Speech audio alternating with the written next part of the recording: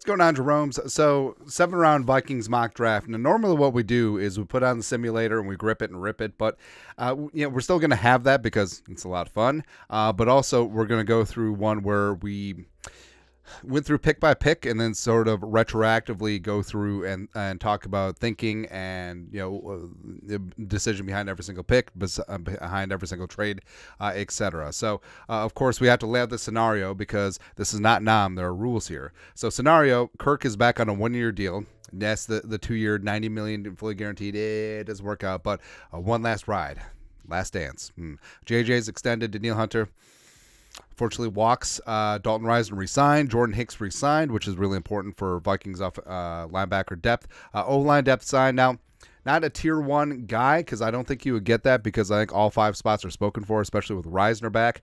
But a guy like Will Clapp from the Chargers, Connor McGovern from the Jets, Matt Hennessy from the Falcons, someone where you can plug and play if you needed to, and it'll probably cost you a couple $1,000,000, and also have Bradbury looking over his shoulder just a little bit. Also, Will Clapp is the greatest meme ever, and the crown jewel of the Vikings corner free agent class, cornerback Jalen signed away from the Bears. Now they'll probably franchise tag him, but don't care. If you don't like it, do your own mock draft with the scenario. So first up. So the Vikings were on the clock at 11. We did some business with the Saints, and the Saints moved up, whatever. Well, it does take away context of who went where, but it doesn't really matter. But the Vikings, we get their future second-round pick next season to move down 3 spots. Perfectly fine with that. The board is relatively flat at that point. There's a lot of players that I feel relatively equal about, and moving back to 14, Latu. Now, yes, medicals, major question mark, but if they check out, he's good to go. He is older of a prospect because he's 23. He literally retired for a season and a half after Washington, but him at 6'5", 265, 62 pressures, 13 sacks last year in Westwood, and he's a guy where without Danielle Hunter, like, you're going to have a talisman on the edge, and I think that he certainly could and should be that. Now, our scenario, sure, we bring back Wanham on a mid-level deal. So Wanham, Latu, Andre Carter II, Patrick Jones II, getting after things, and the Vikings look to rebirth and rebuild in the Flores scheme. So Latu is a first-round pick, second-round pick. So this one's going to be a little bit controversial. Michael Penix Jr. Now, Penix probably is not going to be there at 42. I think that he will be a first-round pick, but I mean, never say never this time of year, because I think that age, I think that medicals could certainly work against him. I mean, the lingering effects of that Michigan game too. But Penix, I know that people would boo, but Penix probably has the best arm talent in this class. The way that he turned things around at Washington last year, and yes, did not look good against Michigan, but no one for Washington looked good against Michigan, especially freaking Washington's run defense, man. Come on, man. But I think Penix is a true leader of men. I do think that he has a cannon. I think that he is accurate. It does have to take a little bit of English off the ball a little bit, but I think that he is a guy that, especially since again, the scenario, Kirk Cousins is back on a 1-year deal. So working on mechanics, working on getting the ball out faster, getting Penix more under center, I think all of that can be accomplished working with him for 2 full training camps, 2 full off seasons before he's ready to take the reins in 2025. I kind of like it. Also, so making a move. The Vikings. So, the PFF thing has a lot of compensatory picks. Forecast for the Vikings, probably not going to happen. But the Vikings traded a gang of mid-round selections. 2 fourths, a 5th, and also the Saints' future second-round pick. So kept that thing in division. To get back into the second round, cost a lot. Do not care, but we made it happen. Maybe we paid too much. Doesn't matter. Actually, maybe we did give up too much. Again, does not matter because we secured our guy, Tavondre Sweat, the nose tackle coming out of Texas. Hook him, baby. Horns up, not horns down. Horns up. Because apparently they get very mad at this. But Tavondre Sweat, 6'4", 362, a true blue 0-tech, 1-tech nose tackle, 91.7 PFF grade last year, 31 pressures, which surprised a lot of people. So first off, he's fantastic against the run, 26 stops last year, but 31 pressures, a guy that quick, moving. Like, he and Murphy Jr.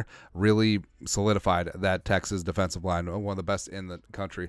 Did have 2 sacks last year, so I mean, he does have some plus side as a pass rusher, but just needing a dude who can take up multiple bodies, take up both of those A gaps up front is going to make life so much easier for Hicks and Pace Jr., as well as Harrison Phillips, able to move to defensive end. So that's really important. So the Vikings, Latu, stand-up outside linebacker, T'Vondre Sweat at nose tackle, really getting things done. Also, so since we traded away the 4th rounders and we don't have a 3rd rounder because of the Hockenson trade, maybe I give up too much. Whatever. We got our guy. But also in the 5th round, getting our guy 160, Cam Hart on the Notre Dame. Now, I think Cam Hart, if he has himself a solid Senior Bowl and Combine, I think that he is going to rise, but we'll take it at this point. But, yes, another older prospect. So, I mean, Kwesi with the analytics just kind of going against type. So, Latu older, Penix older, Cam Hart older, redshirt senior.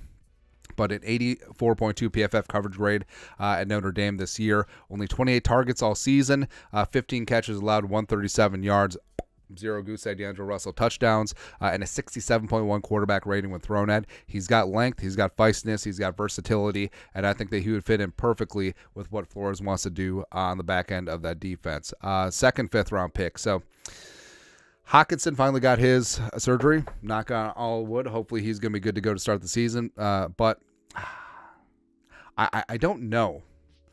I don't know about the tight end depth, because after Hockenson went down, you would think that Josh Oliver would bump up to tight end 1. He didn't. He was still tight end 2, blocking tight end, had a couple catches, but maybe that's how the Vikings see him, as a true blue tight end 2, because it really was Johnny Munt as the receiving tight end in a 2-minute drill as well. But Ben Sinnott, I mean, gives you a little bit of insurance. And also, I think that he's a damn good player. 49 catches, 676, and 6 touchdowns last year for Kansas State. Good speed and acceleration. He's got versatility, lines up all over the place, so he is a true move tight end. Can play fullback and tight end, a little bit more of an H-back. Does need to work on blocking a little bit, but I feel like most college tight ends do.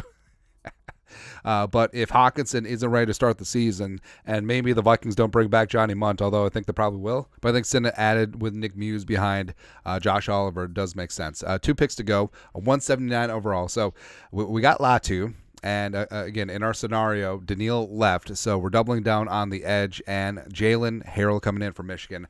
He's a guy that I like a lot. Now, Michigan is deep. Like, they roll deep at edge rusher, and Harrell wasn't a full-time guy, but I mean 6'4", 242, a true blue stand-up outside linebacker, 10 sacks over the last 2 seasons, including 6.5 last year.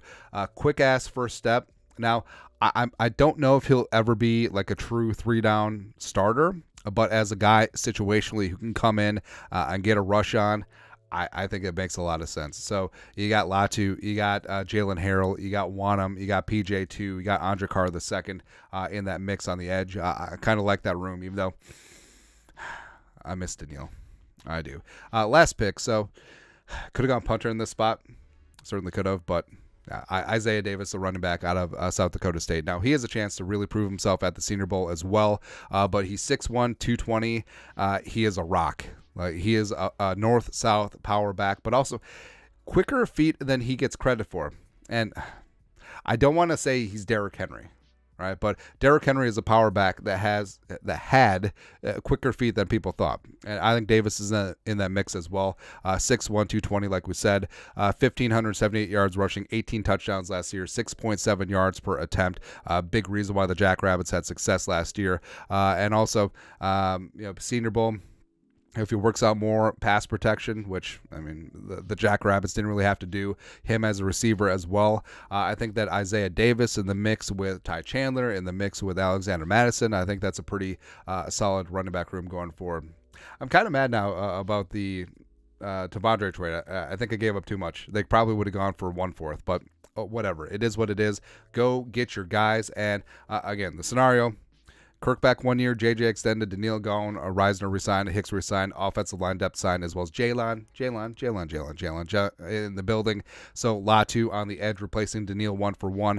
Penix sitting, chilling, going to be quarterback of the future. T'Vondre Sweat plugging up that middle. He's going to be Pat Williams 2.0. Let's go. Cam Hart adding some size and some feistiness on the outside. Ben Sinnott's going to be your Hockenson insurance. Jalen Harrell, another late-round edge rusher getting after things. I think he's perfectly suited for what Flores wants to do. And then Isaiah Davis, power back. Hey, screw all this tush-push nonsense.